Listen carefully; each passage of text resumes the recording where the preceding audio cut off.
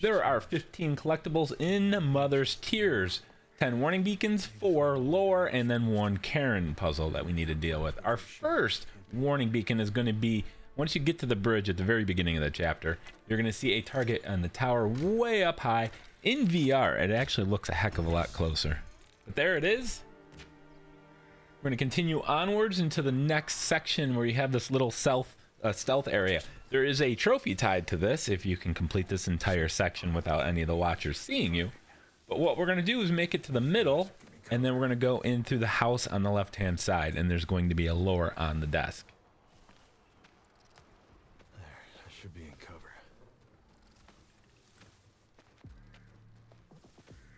Right inside of here, just to the right. Okay, climb up the wall just in front of you, and once you get to the top, if you completed that last section in stealth, you'll earn a trophy. Now here's a puzzle where you have to open a door, and you have a little wheel over there to the left-hand side. So we're going to go over towards where the wheel is, and then look off in the distance to the left-hand side, and I'll find another beacon target. Siege engine must have pulled the settlement gates open. Right there, right where I was pointing. All right, go ahead and complete this puzzle. And then once you've done that, you're going to climb up on the other side. As soon as you get up, go to the left corner and look out in the distance, and you'll see another warning beacon. Damn, it's looking for me. Got it. All right, carry onwards from there. Up the mountain, you're going to have this little section where you got to use your pickaxe to break the planks.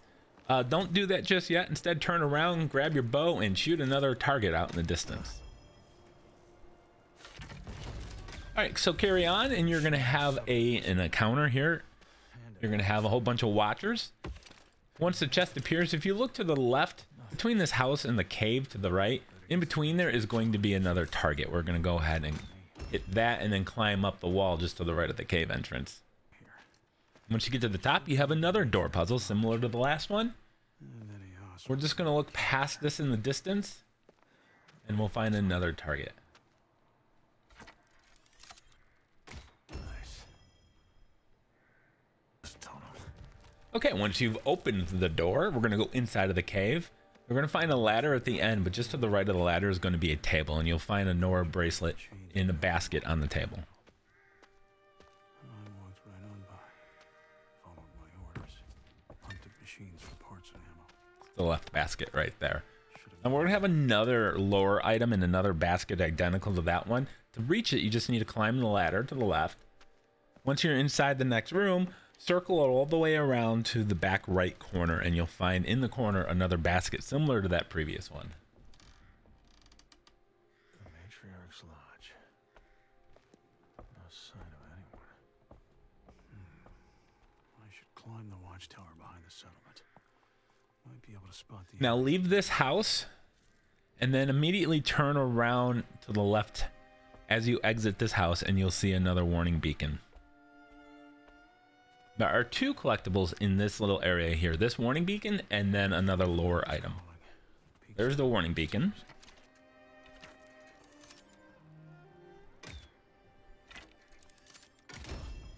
Now on the opposite side of this room, look for a crate, a small crate with red lettering on it. And inside of there is going to be the buckle.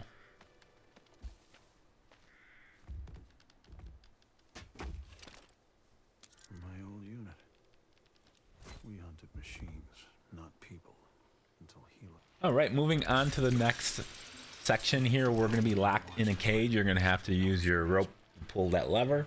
And then instead of climbing up here, instead of grappling over, we're going to look down to the left, and you can just see it in front of a waterfall.